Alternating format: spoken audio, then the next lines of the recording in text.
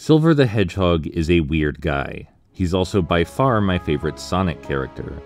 They used Trunks from DBZ as the basis for his personality and struggles, but also, in this version, Silver has to go back in time to kill Goku. I mean, kill Sonic. You see, Silver's from a desolate world, overrun with hellish flame, where every waking moment is unending torture.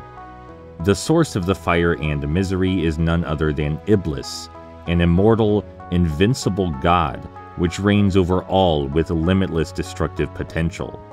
Silver and his companion Blaze succeed in fending off the beast time after time, but it always returns, always bringing yet more death and despair. Silver seeks a permanent end to this. He seeks freedom for his world and its people. He seeks absolution. Dreams of it, you might say. He knows the source of the flames is Iblis, but what's the source of Iblis? How do they put this thing down for good? Silver's so desperate for answers that when a mysterious benefactor appears and tells him everything he wants to hear, he listens without a thought.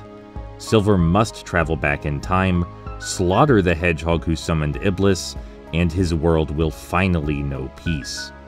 Problem is, that hedgehog is Sonic the Hedgehog, and naturally Sonic has no idea why Silver wants to kill him. Silver, also quite naturally, jumps to a variety of highly emotional conclusions. Firstly, that Sonic summoned Iblis on purpose. Secondly, that killing him will avert Iblis's birth, rather than cause it. This is quickly set straight by Amy Rose, who does what she does best. She sympathizes with Silver's plight, while scolding him as necessary, and helps him come to a more introspective place. Silver has to seriously consider his naivete and blind pursuits of justice, where his morals really lie, what absolution truly costs. It's wonderful. He gets heartfelt philosophical talks with his mentor Blaze, and the differences between their thinking come to light. Blaze is willing to sacrifice anything, even herself, to save the future. And in the end, it's a price they both agreed upon. At any cost, after all, means at any cost. Even so, for all his resolve, for all Silver'd grown to understand himself and his mission, he wasn't ready. He wasn't ready to lose his dearest friend.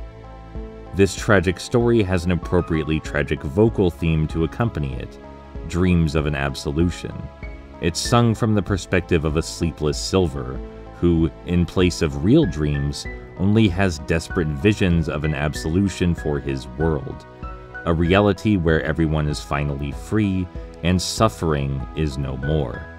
It covers each leg of Silver's journey in its own way and has some sincerely powerful lyrics. It's notable not only for just being really, really good, but also its creative use of heavy voice modulation to help foster its surreal portrayal of endless, repetitive strife, and its deeply romantic optimism in spite all the crushing darkness.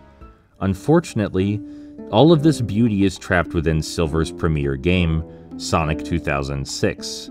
If you haven't heard, Sonic 2006 is the most infamous title in the Sonic the Hedgehog series, and for once there's a good reason for that. It's broken. It fights anyone who tries to enjoy it, and while it's one of my personal favorite games, for real, it's hard to overstate how much I love Sonic 06, I'm by no means the average consumer. Speaking of not being the average consumer, Silver wasn't even a particularly popular individual with people who did enjoy Sonic 06's story. Many folks found his voice strange, his physics-focused gameplay highly frustrating, and didn't really understand why there's a time-traveling fluffy guy in a Sonic game to begin with. The answer, of course, is because he's great, and his story is great. He rocks. But you'd figure general consensus would still tailor his future in the franchise a bit. Characters have been dumped for less. Yet, in spite of that, he keeps showing up. Sonic Rivals, Mario and Sonic, Free Riders, Generations, Team Sonic Racing, and most notably Sonic Forces. He often gets speaking roles, a remade character model, and an equal spotlight to the other side characters. You can buy toys of him at your local Target and Walmart in the year of our Lord 2022. I have no idea why. Who is buying the Silver the Hedgehog backpacks or his $10 toy car? Is it you? Who are you? I'm not complaining. I love Silver. But not only was he seemingly unpopular, but his timeline was erased in Sonic 06's finale, and presumably him along with it. Even then, when he does appear in other games, he rarely behaves like himself. He's downright goofy in Team Sonic Racing, and in Sonic Forces his dialogue is deliberately vague and inconsequential.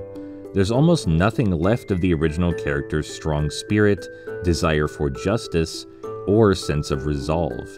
If he keeps coming back, some people must want him, but surely the people who want him also want the things of substance and not just his pretty face.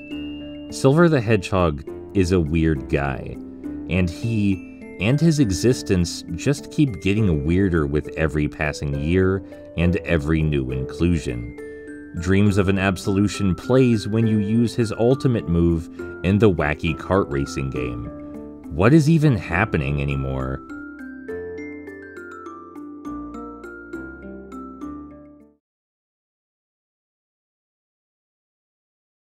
Hey, you made it. We're at the end of the video. Now it's time to talk about my Patreon. Did you know that if you grab certain tiers from it, you can directly influence the content I make? It's true. You can also just offer general support, too. And speaking of that support, some lovely people have already pledged. People I will list for you now. My wonderful supporters are... iPompous, Anonymous, Jay, Marth Sinclair, Call Me Haley, Sam Anderson, Some Call Me Anto, Wapoza, Mint Horse, Mike Hansen, and Kay Storkson. Thank you all so much for your time and thoughts, and I'll talk to you in the next video.